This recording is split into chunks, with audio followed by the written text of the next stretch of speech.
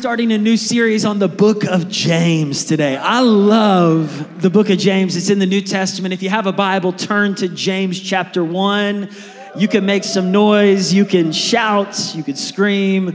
We are turning to James chapter 1. It's page 1414 in my Bible. I don't know what page number it is in your Bible, but it's near the end of the Bible. And the reason why I wanted to do a series on James is because this guy, he was a brother to Jesus, or half-brother. He had the same mother, Mary, and then his biological father was Joseph. We know Jesus was conceived supernaturally, was the Son of God. But James grew up watching his brother, Jesus, went to his birthday parties, homeschooled together, learned carpentry together, kind of struggled at first to believe that his brother was the Son of God. But at the crucifixion, the Bible says James, somewhere along the journey, he was a little late to the party, but once he put his faith in his brother, recognizing that his brother Jesus was the Son of God, he became a total follower and went on to write one of the most powerful books in the New Testament. Chronologically speaking, the book of James, most scholars believe, was the first book written in the New Testament, even though it's placed further in the New Testament after Matthew, Mark, Luke, and John, and Romans and Acts and all of the Pauline epistles. But James was one of these guys that he pastored the church. In fact, the very first church that started out of Pentecost in Jerusalem, 3,000 people get saved, James was the pastor of Jerusalem Church, St. James Cathedral, right? St. James. He was this guy that loved pastoring people and preaching practical truth. So he was trying to help people to understand this faith we have is not some, difficult, complicated message to follow. It's very practical. And we need to understand when we read the book of James, we're not reading a book that's for people who've not been saved. We're not reading a book on how to get saved. James is not writing, rules to enter into salvation. Jesus didn't say, clean yourself up, then you can follow me, right? Behave, and then you'll get saved. No. Jesus says, follow me, and I'll clean you. Follow me, and I'll change your life. But Jesus doesn't require us to purchase our salvation through good works. And this is important for us to understand. James is not telling us how to be saved. He's telling us what it looks like after you're saved to walk this thing out. Somebody say, walk it out.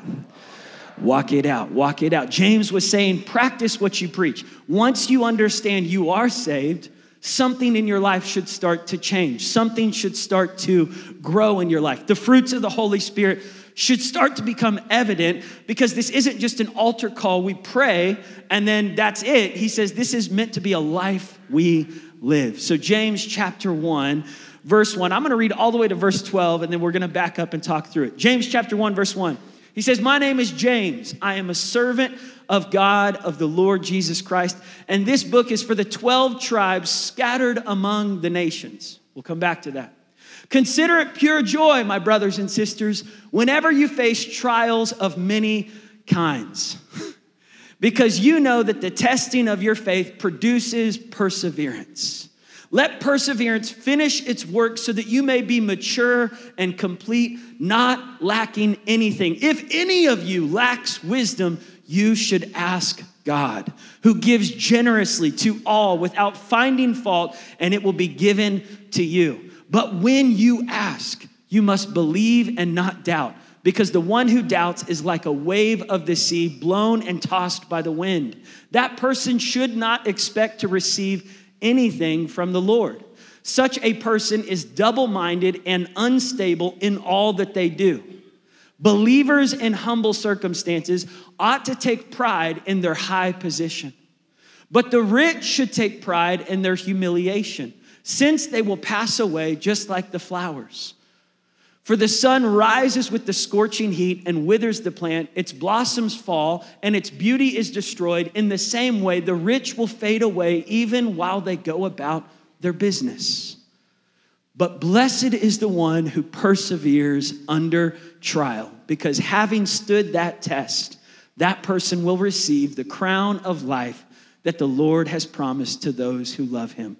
Lord, I pray that you would speak to us today, God, and that we would leave different than the way we came in, with our faith and our hope and our trust in you and our hearts being renewed by your word. In Jesus' name, everybody said, amen. So there was a research done on bumblebees a long time ago. and they took bumblebees to outer space. Some of y'all want to send some other people to outer space, but they took bumblebees to outer space, and they tried to see if bumblebees could float with the change of the gravity. And what happened was these bumblebees floated with ease for a long time. They didn't have to flap their wings. They were just floating in the air. And it was pretty amazing for these scientists who were watching it. It was easy for life up there for the bumblebees. No struggle, no flapping the wings, no toil, no adversity, no resistance. But after a few days, something strange happened. On the fourth day, all the bumblebees died. They loved the easiness of not having to work hard, not having to toil, no adversity. But the problem was bumblebees were created for resistance. In the same way, you and I, as humans, we were created to go through adversity and trouble and difficulties, even though we hate it, even though it's not fair, even though resistance is not fun. It is through this resistance, James says, God is doing something powerful in the midst of your trials. The reason you go through these things is not because God wants to end your life, destroy your life, ruin your life. I remember being at my mom's house one day, and this guy was in the backyard, and he was cutting her green tree. She had this green, like an evergreen tree, and this guy starts coming in during springtime, April. And I'm like, what are you doing? And he starts cutting this thing left and right. Edward Scissorhands, just cutting this thing off. And I'm like, stop, stop, stop. And I go out there, I go, you are killing her tree. He said, no. I'm preparing it to thrive. I said, what? He said, if a tree doesn't go through proper pruning, these kinds of trees, they get crazy. And he said, the right pruning will actually cause these branches to get more lush, more strong, more thriving, more vibrant, more powerful. And I was like, there's a sermon in this. This is what James is saying. He's saying, listen, when you go through trials of many kinds, and there are many kinds of trials. How many of y'all know there's many kinds of trials? Last night, I came home after church, and I'm pulling up to our house, and I see this little girl running around in a princess dress. Now, we have 5 kids, so I was like, oh, that's one of our 5. You know, she's out there in a princess dress. It was Gianna. She's almost 3 years old. And I see her running. I was like, why is she running? And she's hiding behind a bush. And I was like, I wonder what she's doing out there. So I start to get out of my car. Next thing I know, all 5 kids have prepared with weapons and water balloons, including my wife, to attack me after church. And I had a rough message last night. Like I was like, I just need some comfort, some convenience. I just need somebody to say it's going to get better tomorrow. But y'all, the family came after me. It was trials of many kinds. I got water balloons in the face. Mac had boxing gloves on. He just starts punching me right where it counts. And then Ellie and Gianna are in their princess dresses, and they're running around, and they're throwing things at me. Liam has this intense gun. Like, we got them dart guns. This dart gun is high pressure. He had it on the highest pressure possible, which, by the way, I have my own gun this morning. I came for some revenge. Oh, Jesus, help me. Thank you, Lord. Get out of here. No. Hey, we're not doing this right now. Stop it. Oh, my goodness. All right. Well, I did not count on that. I heard that he was looking for me. And then I found out why. So then I got prepared, as any wise person would do. And you married a smart woman. Come on, give it up for Ashley.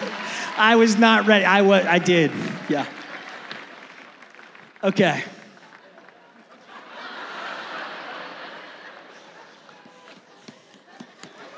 I'm not going to continue the fight. But here's one thing I've realized about these super soakers is the more pressure, the more power. The more tension and the more buildup, the more it begins to operate with the power that it was intended to operate in. But that power is not released until it's pressurized. And then I realized this is beautiful because no mess, no ministry. No problems, no people in the house. As long as there's people in the house, there's going to be problems. At some point, these kids grow up, they move out. And I remember my mentor told me, he said, Paul, these are the best days ever. And this is when I found out we were pregnant with our 5th kid, and I fainted. And I did. I was like, it was a COVID surprise, and we weren't ready for it. And me and Ash, I was just overwhelmed. And I called Pastor Larry Stockstill, and he said, Paul, these are the days you will laugh about later on. He's like, learn to laugh right now. And you go through things in your life that you feel like you're not prepared for. Some of them are happy surprises. Some of them are not happy surprises. Some of them are being ambushed by your family with water balloons and guns. Some of them are being ambushed by your family, literally. I mean, you think about Joseph, ambushed by his brothers, thrown into a pit, sold as a slave. And if James could talk to Joseph in the Old Testament, James would say, Joseph, consider it pure joy. And you're like, are you kidding me? Who are you to tell me that this is a joyful situation? My brothers just tried to kill me. They sold me as a slave. I got accused of a crime I didn't commit. And you're telling me to rejoice in this adversity, in these trials? You're telling me that what happened with Potiphar and his wife is something to be happy about? James is not saying smile and be like shallow happy. He's saying, rejoice in the fact that God is doing something in you that can only happen through a pruning season. There are certain things that only happen in our life when we walk through adversity. Growth doesn't happen when life is good. Growth happens when life is hard. Someone gave me a painting after my dad passed and after we had walked through some trials as a church. And someone gave me this painting, and I'll never forget it. It was 8 years ago. And the painting said, a smooth sea never made a skillful sailor. And I hung the painting up in my office, and I thought, I wish I had a different painting to hang up in my office, because this painting is not an exciting thing to think about. I remember talking with one of the people that served as president of Oral Roberts University several years ago, Dr. Rutland. He said, pain is the greatest teacher for leadership. When you walk through adversity and pain and cutting and trials and difficulty, either because of your own personal mistakes or because of other people's choices or because of life being unfair, it's in those trials that God is up to something. And if we can change our perspective about trials, I want to just give you 3 ways to change your perspective about trials, because this is where James is starting his book.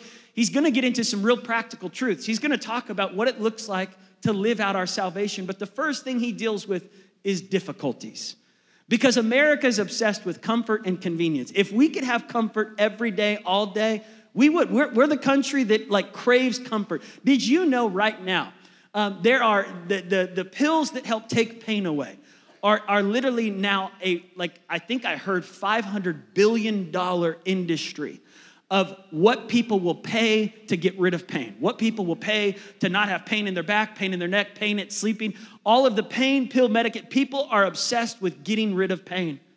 And what James says is we need to change our perspective about pain. Not that pain is like a gift from God, because God is not the author of bad things. In fact, in James chapter 1, I want to just point this out to you. Verse 16, James says, don't be deceived, my brothers and sisters in the church.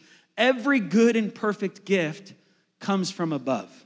We need to know God is not the author of terrible things. God did not send cancer into your life to teach you a lesson. God did not put your parents through a divorce to teach you a lesson. God did not give you an abusive family member to teach you. There are people who actually believe a theology that God is the author of pain in your life. He's not. They go, well, what about Job? God didn't send pain to Job. God allowed pain to happen, but God in the end had the final say over Job's future. Don't you forget, God is not the author of the sickness in your life and the pain. Well, I think God sent COVID to teach us a lesson. We need to understand every good and perfect gift comes from the Father above, who does not change, James says. He does not change like shifting shadows. God wants to give us life and life more abundantly, but God will allow things to happen in our lives that we don't understand. That doesn't mean he sent it. It just means it's a part of life. And one of the ways that we approach our trials, James says, is to approach it with a perspective that requires contemplation. So the first thing that I would just say in changing your perspective of your problems is contemplation. Take time to think about this trial. Take time. James' first word says consider. Consider, contemplate this trial. Contemplate this trial from the perspective that God wants to produce joy in your life.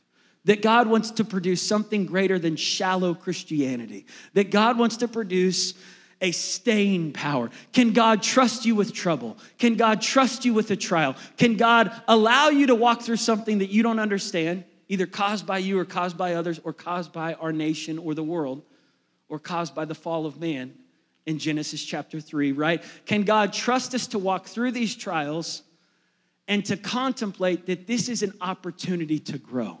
This is an opportunity to become more like him. Secondly, supplication. In verse 5, James says, as you're contemplating these trials and recognizing this is a time not to rejoice that it's happening, but to rejoice that God is doing something in you, bring your prayer to God. Supplication just means to talk to God about it. If you're in a time where life is hard, it's raining outside. I remember walking out of ORU one day. I was a student there, and it was pouring rain, just intense, heavy rainstorm, right? By the way, yesterday, Oklahoma had 45-mile-an-hour winds yesterday. How many of y'all felt the wind, the pressure, the pressure, the pressure? Oklahoma, where the wind comes sweeping down the plains, where the waving, we were outside, and me and the kids, we were getting blown away by the wind. We were running against the wind, and the wind was pushing us back. It was intense. We would throw the football in the air, and it would literally, the wind blew it the other way. And in these moments, James says, ask God for help. I was walking out of that ORU chapel. It was pouring rain, and I thought I had to walk through the rain to get to the GC, where the student center is, where my next class was. It's about a football field of walking through the rain. As I'm trying to press through this crowd of people with umbrellas, I see someone who's not only holding an umbrella, blocking the rain from touching them, they have another umbrella in their hand, just holding it there. And I was afraid to ask for it because I was like, I don't know them. They don't know me. Why would I ask for that? But something inside me, after getting soaked in the rain for about 10 seconds, was like, I'm going to ask. And I went over, I said, can I borrow your extra umbrella? They were like, sure. I brought an extra one in case someone needed it. I was like, praise God. James says, if you lack wisdom, ask God for help. James, as a pastor, remember, he's pastoring the church in Jerusalem. And by the way, after his friend Stephen got martyred at the hands of Saul, who would later become the Apostle Paul, after that happened, the church scattered. The 12 tribes of Jewish converts who had given their lives to Jesus, it scattered. So James is talking to a group of people who are walking through persecution at the hands of the Roman Empire, the Pharisees, the people who hate Christianity during that time. And James says, when you're walking through these trials, don't feel like you have to do it by yourself, and don't feel like God doesn't want to help you. Bring your supplication. Thirdly, expectation. In verse 6 through 8, expect God to help you.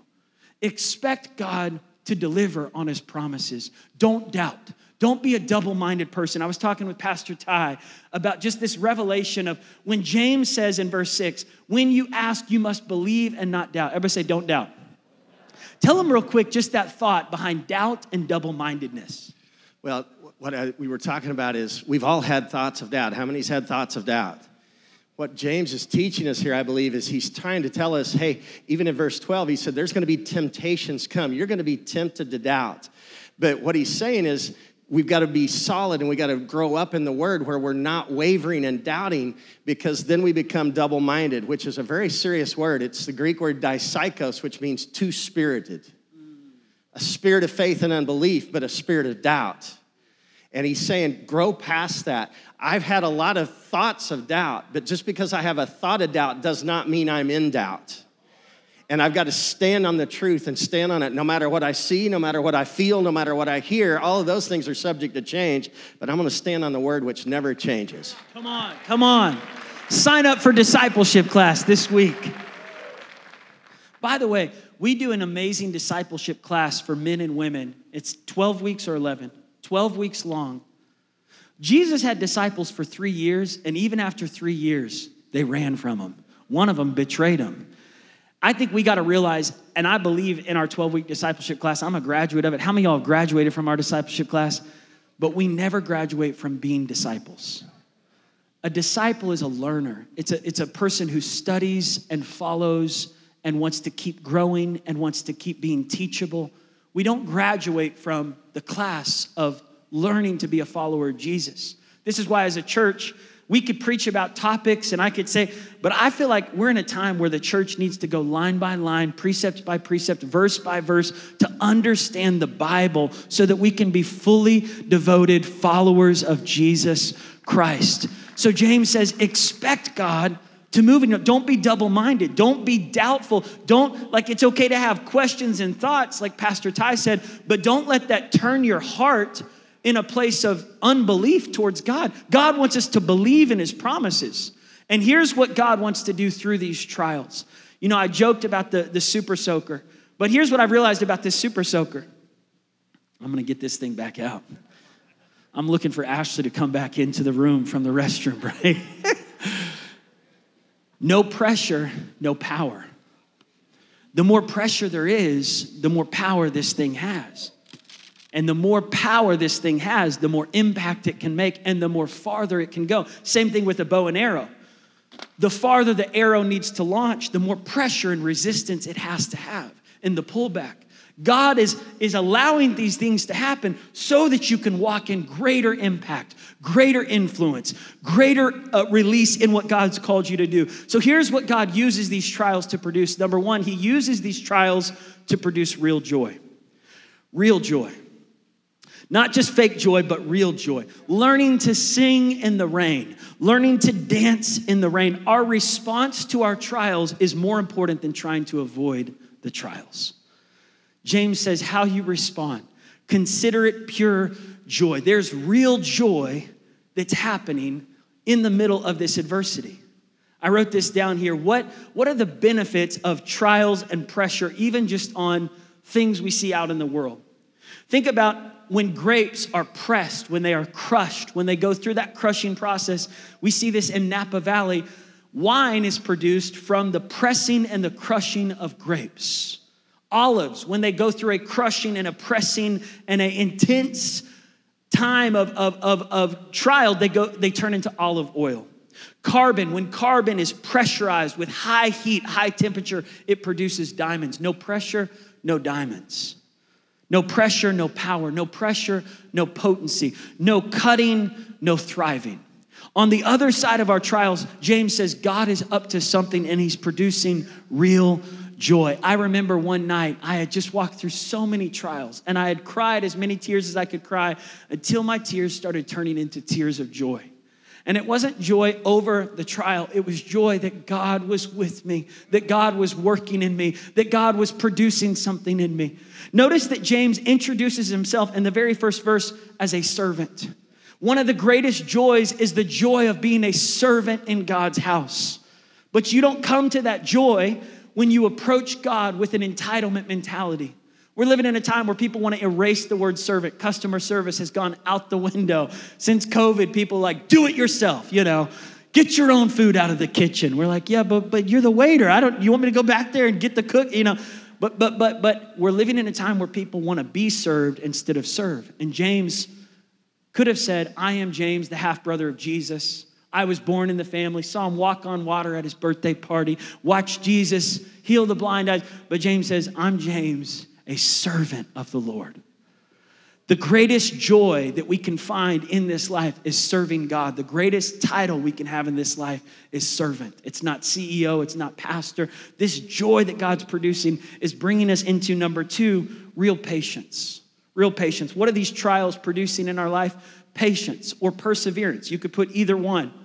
Patience is long suffering. It's learning to wait. James is going to talk about it in chapter 2 and 3 and 4 and 5 as the farmer waits for his harvest. Waiting with expectancy. Waiting and trusting that God will deliver what he promised he would deliver. I want the keys to come out because we're going to go into worship here in just a moment. But God uses these trials to produce patience. None of us in the room pray for patience. None of us are like, oh, God, bless me with great patience this year. But when God leads us through trials, he produces patience. Job had to learn in the Bible to wait on God's redemption. And in the end, Job repented. He said, God, I got angry at you and I was wrong. These things are higher than I can think of. These things are deeper than I can understand. How can I even fathom the ways of God? I was speaking out of a place of impulsive demanding. We serve a crock-pot God, but we have a microwave faith. We want hot pockets in our miracles. We want to just push 30 seconds and get, okay, God, do the miracle. We want you to fix the problems now. And God says, this is going to take some time. I'm learning how to cook and I'm enjoying it. And one thing that, I'm learning is if I put spaghetti noodles in a boiling pot and throw them in there, if I put those strands of spaghetti noodles in that pot and just put them in there for 20 seconds and pull them out and go, okay, kids, spaghetti's ready. They're going to start eating. They're like, Daddy, it's not ready yet. You got to leave it in there longer.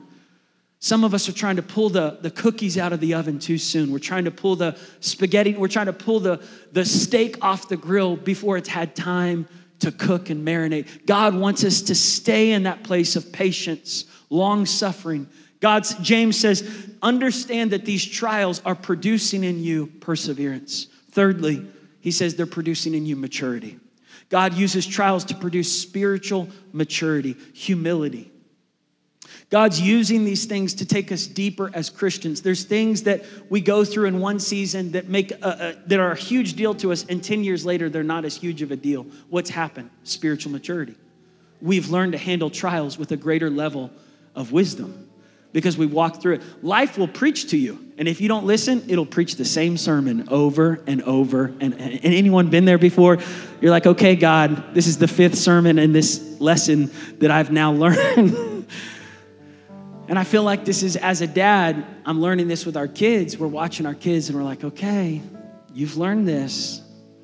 Maybe you haven't learned this. We're going to keep helping you to learn this. And as a good father in heaven, God's saying, I want you to grow. I know we're not saved by our works, and James is not saying that. He's saying, but as you are living your salvation out, there should be a spiritual growth. There should be a maturity that begins to form through the trials you've walked through. Number 4, these trials produce character. Character. James is going to talk about what that character looks like. And he says there's some people who will sit in a message, they'll hear the message, they'll walk out and they won't apply any of it. He says it's like someone who looks in the mirror, walks away and forgets what they even looked like. And we got to start with the man in the mirror. We got to look in the mirror and say, God, the word of God looks at us and says, all right, your mouth needs to clean up. Your thoughts need to clean up. The way you treat people. Don't show favoritism. James, there's 108 verses in the book of James, and there are 60 punches in the face. Like healthy, loving punches. Like, grow. Okay, maybe not a punch in the face, but just like hey, come on, like a good brother. Just say, come on, bro, step it up. Somebody say, step it up. James is not angry at us. He's not angry at the church. He's saying, come on, church. We weren't born to stay as 1-year-olds our entire life. We were born to develop as a 2-year-old, 4-year-old, 6-year-old, 10-year-old, 20-year-old, 30-year-old. We've got to mature. And he says these trials are doing something that a season without trials can't do. The reward you get for overcoming your last challenge is another challenge. The reward we get for walking through one trial is God trusts us with the next trial. But with each trial, God allows us to grow and he produces spiritual maturity. Jesus promised in John 16:33, in this world you will have trouble. It's inevitable. We will have trials. It's not inevitable that we will triumph over those trials. That's up to us. You either get bitter or you get better. But real character is produced when we lean into God and say, God, work in me.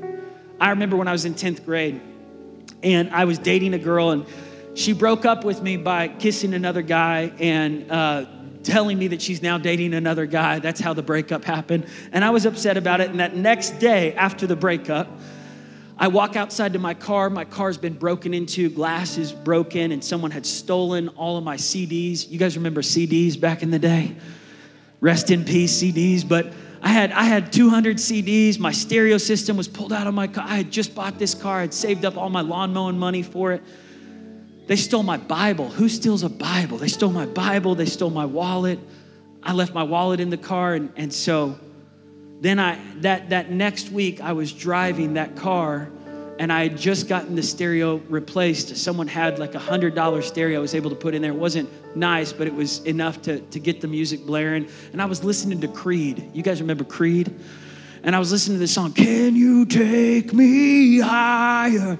And I'm driving, and I'm just upset about life. And I ram into, I didn't mean to. I was coming over the hill at 91st and Sheridan, between 91st and 101st, or on 101st and Sheridan, between Sheridan and Memorial. I'm coming over this hill, and I can't see. And I hit the car of the new boyfriend of my ex-girlfriend.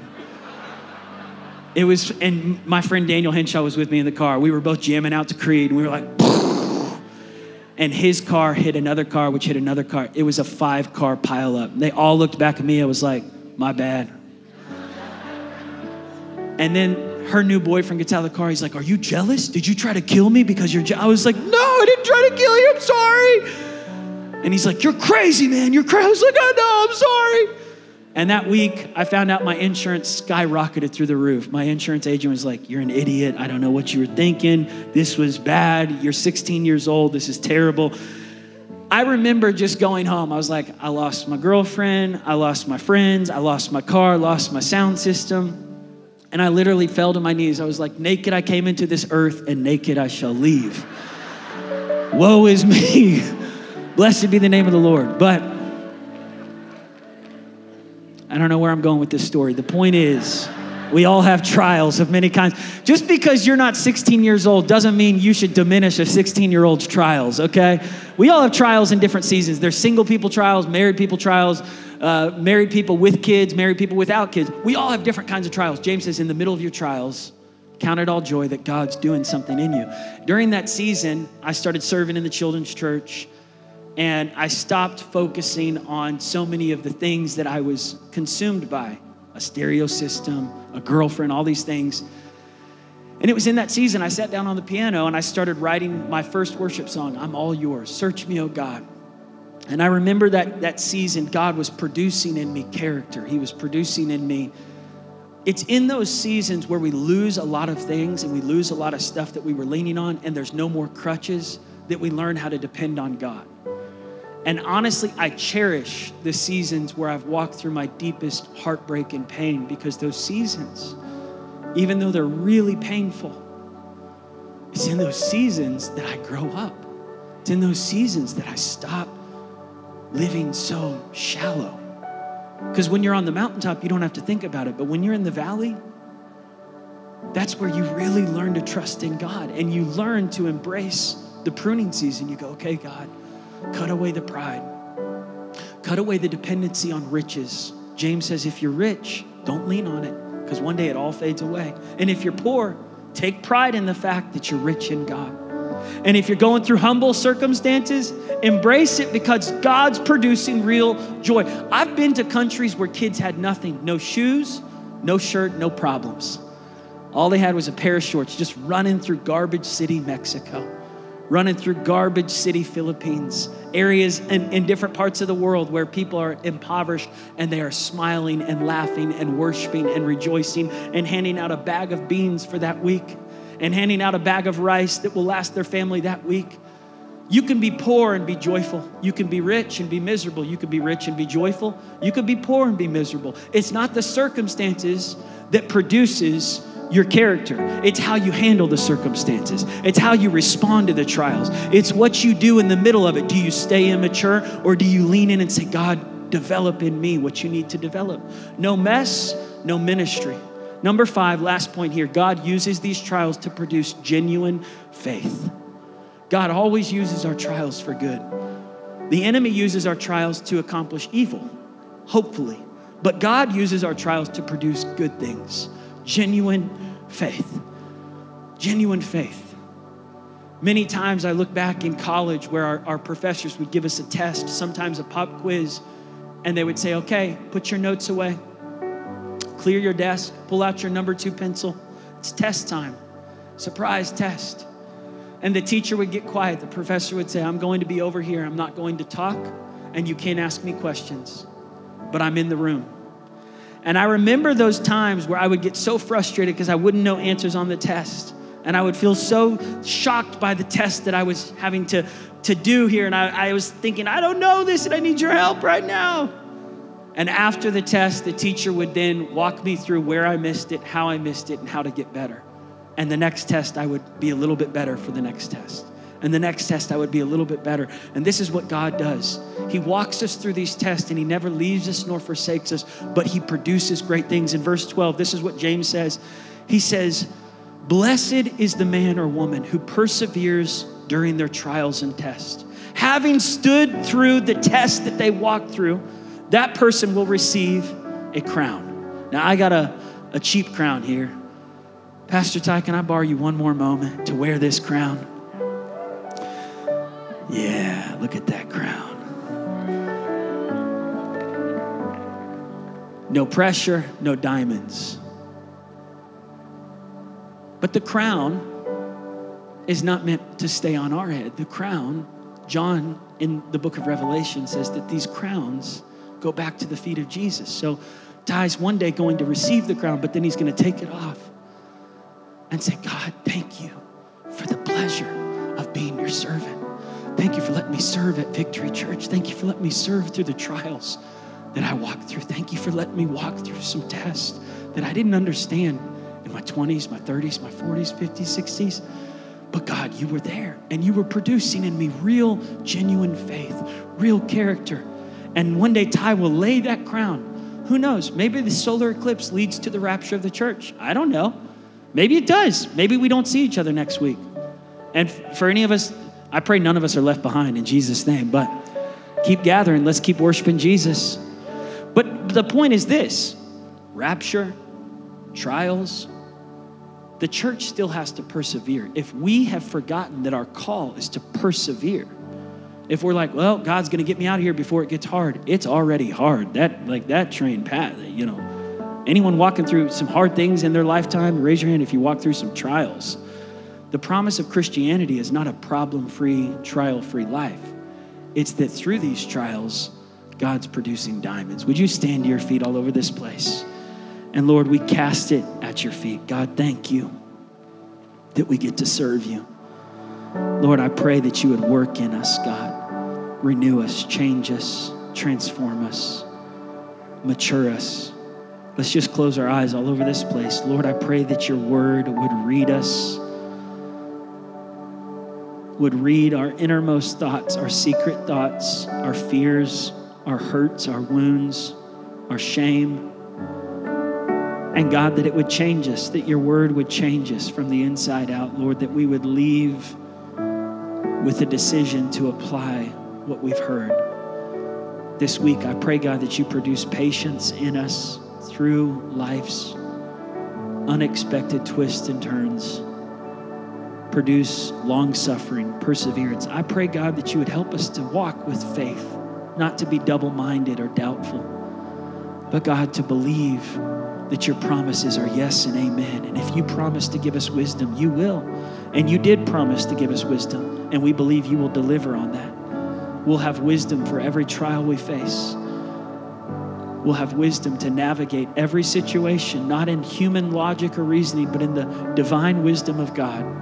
Every relational issue, every career issue, every physical health issue, that we have wisdom in Jesus' name. With every head bowed, every eye closed, if you're here today and you just need wisdom, you need help, you need God to produce some of these things we're talking about in your life, and you have been walking through some things, whether you would call it a trial or a test or just a difficulty, but you're just saying, Holy Spirit, I want you to keep working in me. I want you to raise your hand across this room if that's you.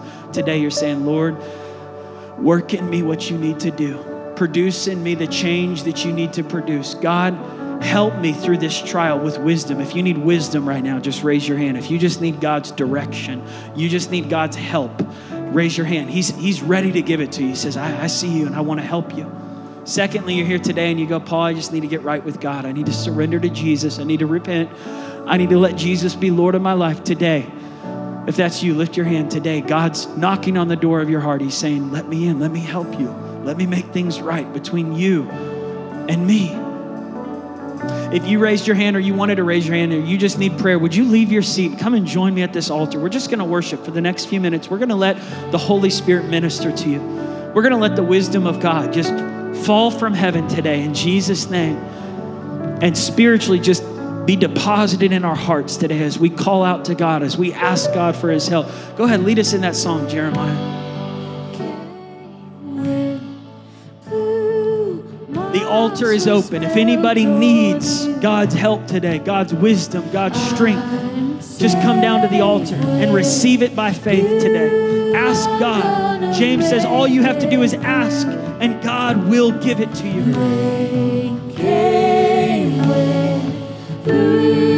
My house was built on you. Lord, I thank you, God, for wisdom. Wisdom.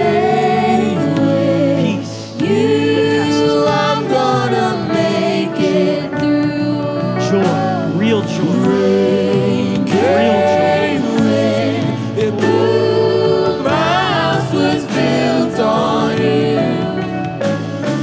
And I'm safe.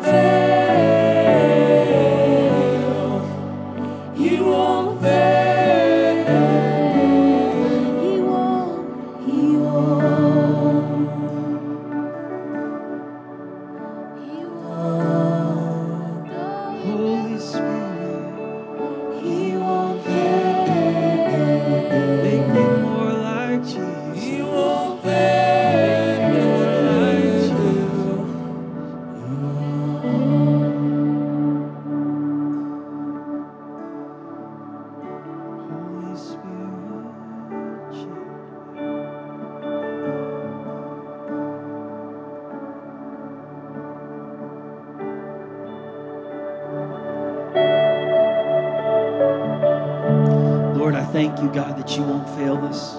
Lord, that you won't leave us or forsake us. God, I thank you, Lord, you walk with us. You hold our hand like a good father. And you lead us through life's trials. And you lead us into triumph. You lead us into victory, from glory to glory, from strength to strength. God, I thank you, Lord, that the pressure we're walking through is producing power, that it is producing real change in our hearts, growth and maturity and character and faith and joy. God, I thank you, Lord, that you're doing something good behind the scenes, even when we don't see it, even when we can't feel it. You are doing something good. And Lord, I pray, God, for your wisdom today to be imparted to every person that's asking for wisdom, direction. I thank you that you give it, God. You are a good Father. You are faithful. Lord, we put our trust in you, not in our feelings, not in our own understanding, but in you. Just pray this with me. Say, Jesus, thank you for working in me. Thank you that you're not finished with me. Thank you for dying on the cross for me. Thank you for raising from the dead. Lord, I confess I need you. I repent of my sins. I receive your forgiveness. Holy Spirit, lead me into truth. Guide me. Counsel me. Lord, I ask you for wisdom, and I receive it by faith that I have your wisdom for every trial I face. God, I thank you that you're with me and you lead me into victory. In Jesus' name.